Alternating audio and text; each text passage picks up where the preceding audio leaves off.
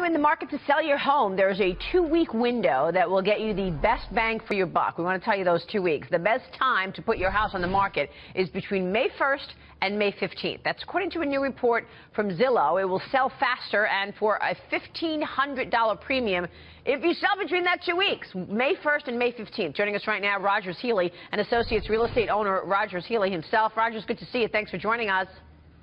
Good morning. How you doing? We've heard so much about the hot spring selling season, but why is that first 2 weeks of May so important? So here's my theory. Every year, whenever college kids graduate, they normally move between May and June. And so their leases are expiring, like March, April, and then the beginning of May. And so whenever it's time for them to buy, after the end of a 12-month lease, it's usually an early May close. And so these seasons usually start, you know, in any large city, any small city, doesn't matter. And then we just see the cycles continue. So it's a pretty reliant season that we've seen, especially with that kind of millennial buyer. But why wouldn't it be that houses that were on the market before? Why is the magic putting them on the market, listing them May 1st to May 15th? Isn't that what? Yeah, I mean, it just depends. And again, it depends on who the first-time home buyer is. You know, and a lot of these guys that are in markets like Dallas, Chicago, Atlanta, Charlotte, they're really between the ages of 25 and 28, and they really are getting out of their lease for the first time. And maybe they had a lease that was up at the end of April and they're closing in May. But it just depends on the market. But that is normally a busy time of the year, and I think the statistic is right around like 1.5% to 2% higher. You know, that's the yield at the beginning of May. Wow. Rogers, it's Dagan McDowell. Is some of it that people just don't like buying and looking at real estate when it's cold outside? Yeah, and luckily we don't have to deal with that in cities like Dallas. But yeah, I mean, buying real estate is kind of a hobby for a lot of people. And January's cold for Texans, by the way. Yeah, right. No, it's true. I mean, the weather I think does have a lot to do with it because it's nice out. You can in your house, you could clean up your house and plant stuff. It looks better. Yeah. But you know what I think is really funny is that there's also, according to this survey from Zillow, the study, the best day of the week to put your house on the market is a Saturday.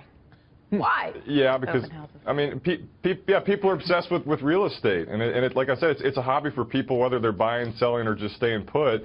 And our goal as realtors is to go and hit them, you know, when we have their attention. And most people wake up in the morning, and after they go and read the paper, read the Bible, and watch you guys on TV, they're just scrolling through their phone looking at real estate. And so there's something psychological about having someone see a house the first day on the market where it just tricks their psyche, and they want to go see it, even if they didn't think they were looking. All of a sudden, we've got a home buyer. Funny. Well, and to Lee's point, I mean, if you've got a house that's been on the market for several months and you're looking at it, you start to ask yourself, well, what's wrong with this place? Nobody's buying it. Why has it been on the market? It's not fresh anymore. Isn't there some element of the freshness there? Yeah, and I think it just depends. I think in cities like Dallas, we've seen such growth where the days in the market stigma isn't really there because there's so much new construction that some builders put it on the market the day they break ground. So you see houses selling $400 or 500 days into the days on the market, and the buyers are educated. But yeah, I think that right now, like the average days on market in a top 15 city is about 30.